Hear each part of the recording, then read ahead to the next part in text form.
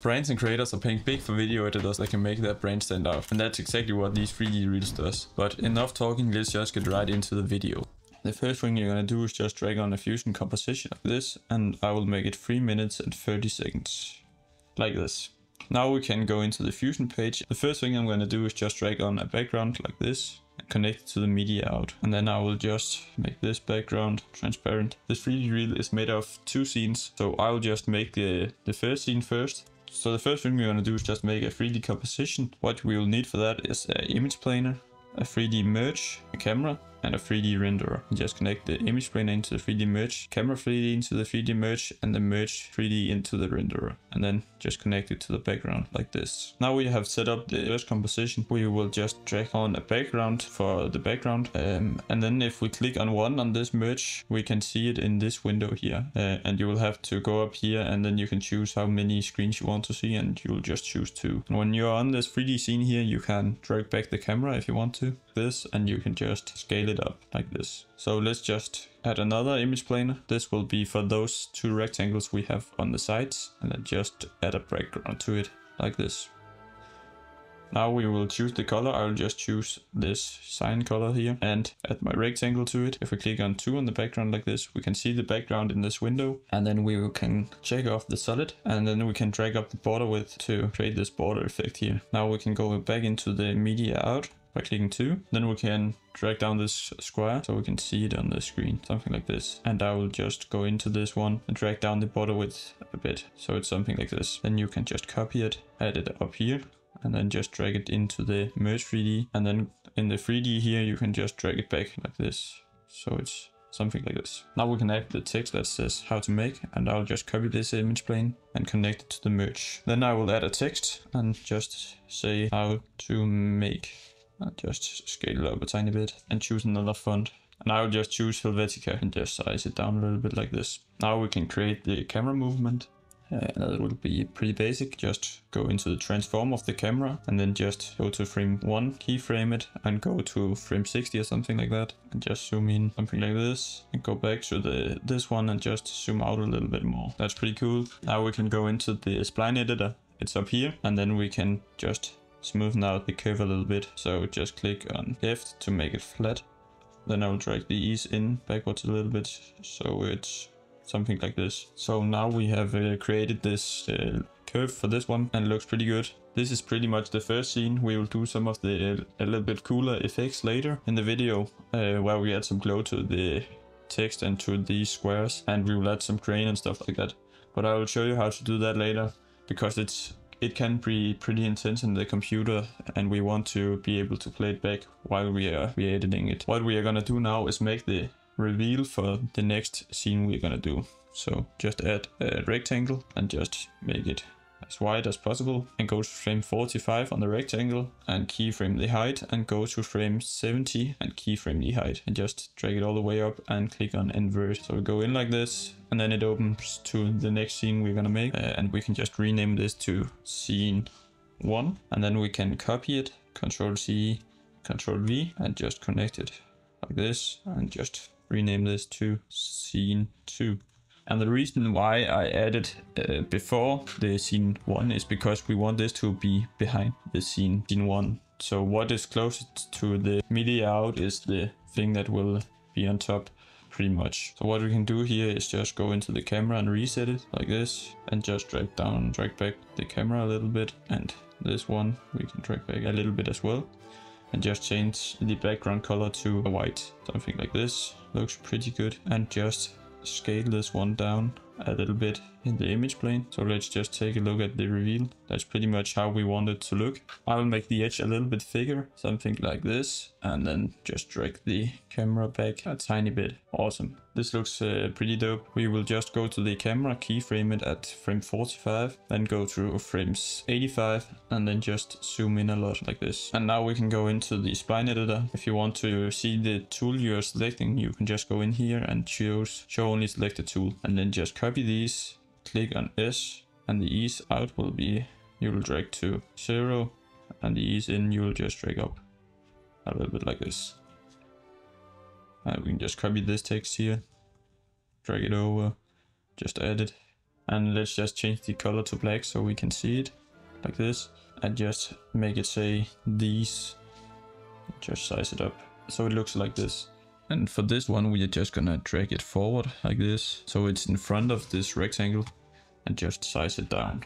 Let's just rename it to these instead, so it becomes easier when we have more text on the screen. Now we have made the first animation. Now we can go to the next animation with the camera.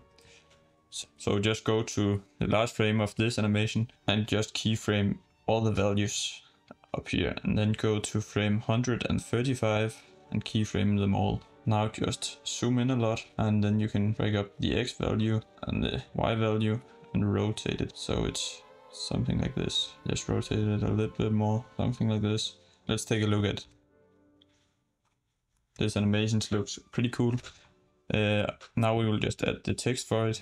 So just copy this text here, add it, and then we will just go to frame where we can see what we're doing and move it backwards like this, move it up to the corner like this, and just take this C value from here and copy it in to this one like this.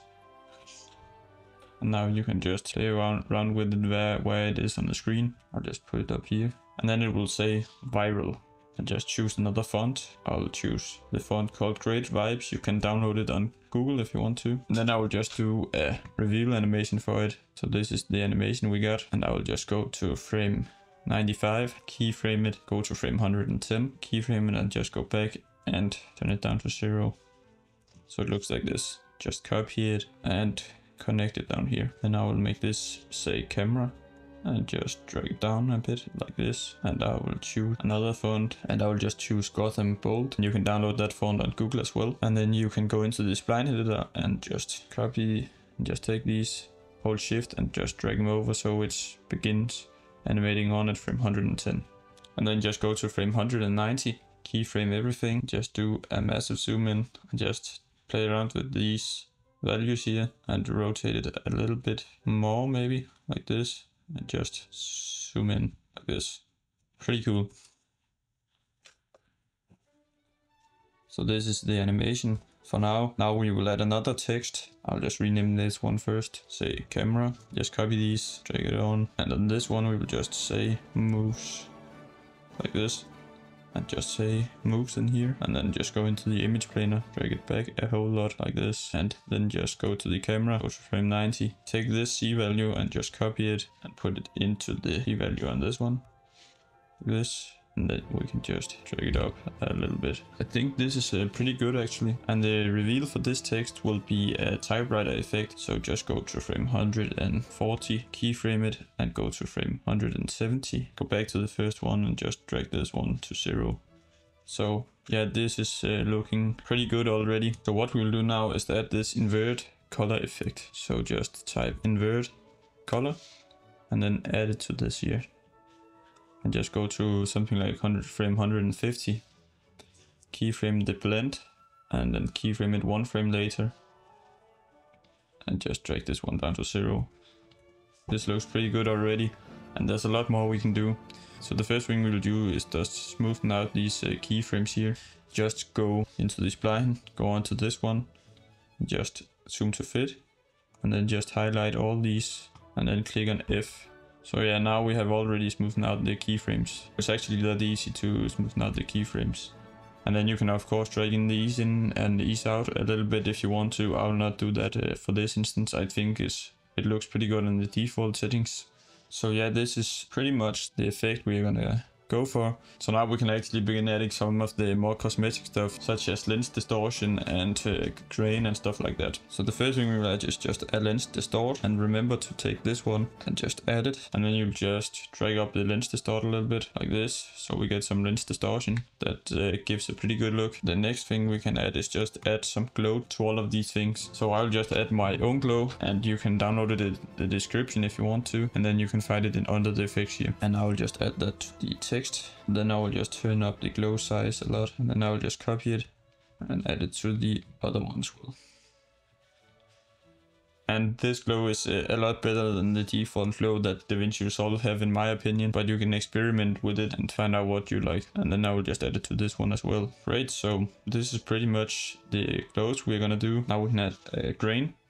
to all of it, this grain here, and then we can zoom in a little bit so we can see the grain. And I'll just turn down the power a little bit so it's on something like 3. Then we can add scan lines and then just turn up the frequency a lot and turn down the blend quite a bit as well. As you can see, these scan lines give a pretty nice look to it. What we can also add is a vignette like this that will look good on our white thing here, and then just turn down and then just turn up the size a little bit. So this is before, this is after. I think it gives a great look. And one thing I forgot is actually choose a font for the text that says moves, and I will just choose the font called Flug, and you can also find that one on Google, and that's a pretty cool looking font. I think we can add a little bit of a camera shake to the effect as well, and just add a camera, and I will actually choose this camera shake instead. I think that's a little bit better actually.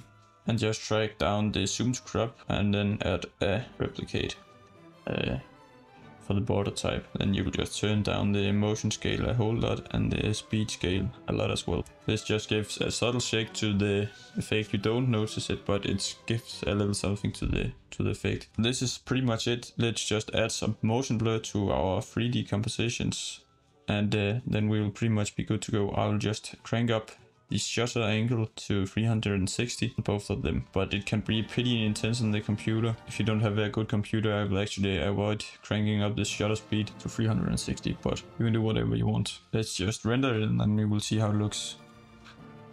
This actually looks awesome. What we can do now is I'll just scale up the text that says moves a little bit. I think we can make it a little bit bigger, something like this, and then I'll just try and center it. And now I will actually add the last effect, which is pretty much the same effect that they have in After Effects, that is called post-revised time. In Davinci Resolve, it's just called stop motion.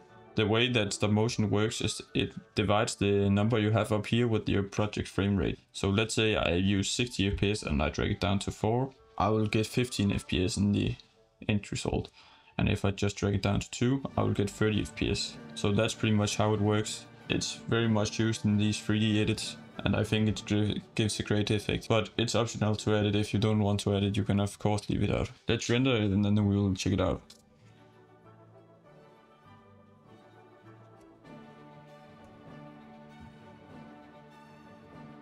I think this effect is awesome, and if you liked it as well, make sure to subscribe. And if you want to get some free plugins in Davinci Resolve, check the link down below, and I'll just see you in the next video.